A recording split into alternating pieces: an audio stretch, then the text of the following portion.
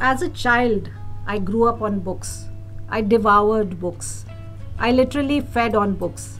So nothing delights me today more than children becoming addicted to books. But today I'm going to introduce you to a very young guest who not only reads books but has authored one. Here's the book, Dangerous Pumpkins.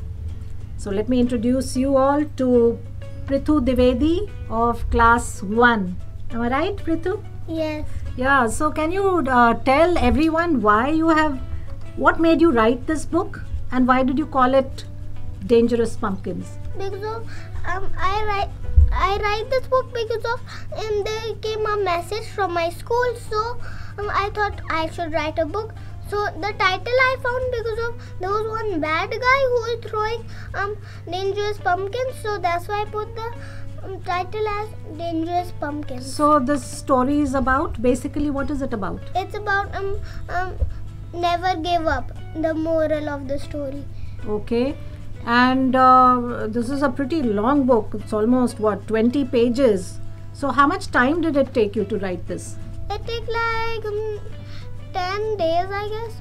10 days, that's Yes. it. And okay, and you did it all alone or did someone help you?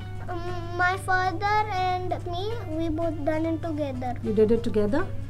Okay, wonderful. So I know the moral of the story you said is never give up, but what is this? Who should not give up? What is the story about? That the good guys should not give up. So there was the good guys and the bad guys were fighting.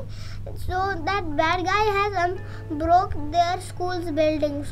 Oh dear. So that means they have decided to fix it and start fighting with the bad guys. And they were able to defeat them? Yes. And they won? Yes. Yeah, so this is a wonderful story. And I would like to tell everyone this is out on Bree Books. Please do go out and buy Prithu's wonderful little book, which your children of grades kindergarten 1 and 2 could probably read. Even as an adult, I enjoyed reading this. So thank you so much for watching, and we'll see you in another video with another author.